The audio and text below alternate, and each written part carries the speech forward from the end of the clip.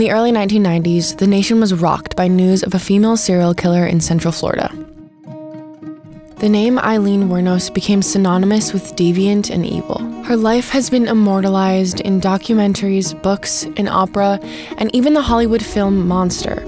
But the reality of Aileen Wuornos' real life is a stark contrast to the glamour of Hollywood.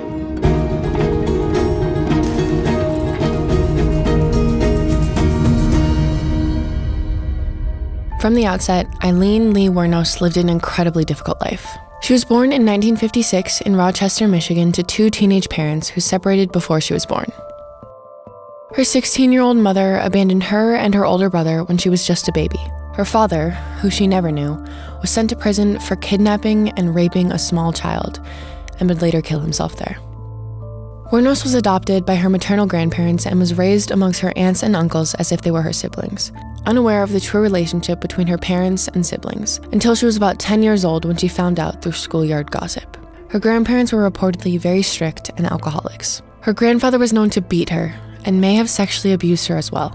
Her brother, or uncle, would later dispute these claims, stating that she had a very normal childhood. As a young teen, her need for help was apparent. By age 13, Wuornos was pregnant, which she said was the result of a rape. She was sent to live in a home for unwed mothers until she gave birth and put the baby up for adoption. A school report from 1970 stated that Wuornos needed immediate counseling for her own welfare. Wuornos became homeless and would soon drop out of school. She began to hitchhike around the country, finding odd jobs, including sex work, to provide for herself. By the mid-1970s, she made her way down to Florida and continued to provide for herself through sex work for years, but found herself in trouble with the law for other reasons. Her rap sheet included armed robbery, vehicle theft, grand larceny, and drunk driving. But in 1989, Wuornos' actions took a drastic turn. On December 13th, 1989, the body of Richard Mallory was found in a wooded area in Volusia County, several miles from where his abandoned car was found nearly 2 weeks prior. Mallory had been shot several times, including 2 lethal blows to his left lung. He was just the first in a string of similar killings of middle-aged white men along Interstate 75 in Florida.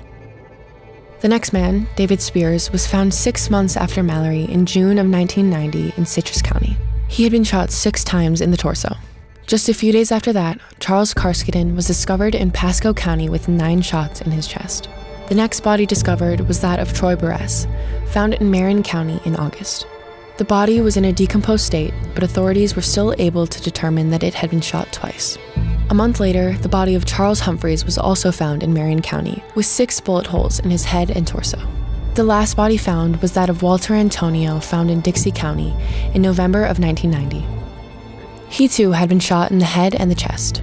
There was believed to be a 7th victim, Peter Seams, but his body was never found. Only his abandoned car, found on July 4th, 1990, which would play a key part in identifying Wuornos. To complicate things a bit, another killer, the Gainesville Ripper, was on the loose in the area. However, he mostly preferred female college students.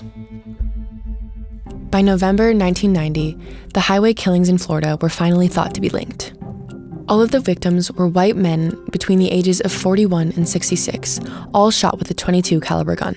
The bodies and cars were all found separately. Cash was taken from every victim, but their wallet and credit cards remain, leaving authorities to believe that robbery was not the chief motive. Authorities announced that they believed that 1 or more women could be responsible for the killings, which led to hundreds of tips about potential perpetrators. In December, authorities stated that they believed that 2 women were in some way connected to the killings, though not necessarily responsible for them. Authorities came to this conclusion after hearing from witnesses who saw 2 women driving the car belonging to Peter Symes when it lost control and crashed through a fence. When approached by witnesses and asked if they needed help, the women declined and drove away. However, the car was not destined to make it much further and was abandoned not too far down the road. Paramedics were called after the initial crash and found 2 women walking along the road. When questioned about the accident, the women denied any incident. Paramedics noted that the front of their clothes were wet, as if they had washed something off of them. The women then asked paramedics for directions to Daytona Beach before hitching a ride with a passing car. Bloodstains were later found in Seams's car, which could explain the need to wash off their clothes. From this incident, the police had descriptions of the 2 women, as well as sketches of them. They estimated that they were in their 20s or 30s, both white. One was taller at 5'9", with blonde hair and a possible tattoo of a heart on her arm. The other was described as stocky at 5'3", with dark hair. The shorter woman described was Tyra Moore, Wuornos' live-in girlfriend of 4.5 years that Wuornos described as the love of my life. According to Moore, she and Wuornos were watching TV on the night of December 1st, 1989, when Wuornos told her that she had shot and killed a man that day. When the authorities publicly began to look for the woman in the sketches from the incident with Siem's car, Moore fled the state, leaving Wuornos behind. After that, a tip came in from the composite sketches that identified Moore and a Cami Green. A search of local pawn shop records showed a Cami Green selling items belonging to the dead men. A thumbprint of the pawn shop ticket matched that of Wuornos's. She was then arrested on January 9th, 1991 for a concealed weapons charge from 1986. She was found asleep on an old car seat outside of a bar known as The Last Resort. Moore was also picked up by the police and cooperated when they wanted her to record Wuornos confessing to the murders over the phone. Moore stayed at a hotel in Daytona Beach provided by the police for days and had 10 calls with Wuornos that were all recorded. The tactic worked. On January 16th, Wuornos confessed to the police and informed them that she worked alone, seemingly in an effort to protect Moore, the love of her life. In her confession tape, Wuornos stated, "It's like I'm thinking, you bastards, you're gonna hurt me. It was self-defense. It was like, hey man, I gotta shoot you, because I think you're gonna kill me." All in all, Wuornos confessed to killing 7 men in self-defense. Interestingly, while in prison awaiting trial, Wuornos, now 35 years old, was adopted by Arlene Prale and her husband, a born-again Christian couple. Wuornos only went to trial for the killing of Richard Mallory. Throughout, Wuornos maintained that she killed the men in self-defense after engaging in sex work. According to Wuornos, the men attacked her, which is when she defended herself using the gun that she bought recently after being beaten by clients for years. She noted that the robbery of the men's possessions was an afterthought. She stated that she never had the intention of killing anyone. The prosecution, however, made the case that Wuornos initiated contact with these men in order to rob them, and that she killed them to prevent apprehension afterwards. They floated the narrative that Wuornos posed as a stranded motorist to lure in her victims who stopped to help, spurring the nickname the Damsel of Death. In the end, Wuornos was convicted of first-degree murder in the case of Richard Mallory. Afterwards, she pleaded guilty to the murders of the other men, with the exception of Peter Siems. Because a body was never found, Wuornos was never prosecuted for that case.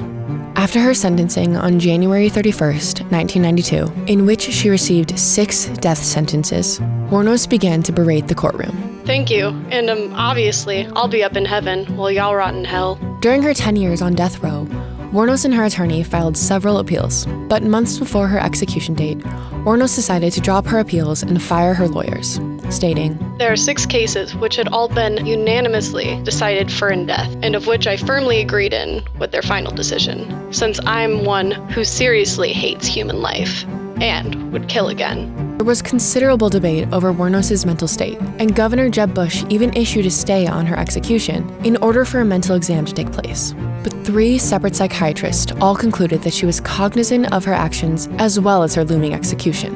Up until the late 1990s, the state of Florida still conducted executions via the electric chair, but in 2000 switched to lethal injection, which Wuornos expressed relief about. Her last words as part of her final statement were, "Yes, I would just like to say I'm sailing with the Rock, and I'll be back, like Independence Day with Jesus. June 6th, like the movie. Big mothership and all. I'll be back. I'll be back." She declined a last meal and was given a cup of coffee instead.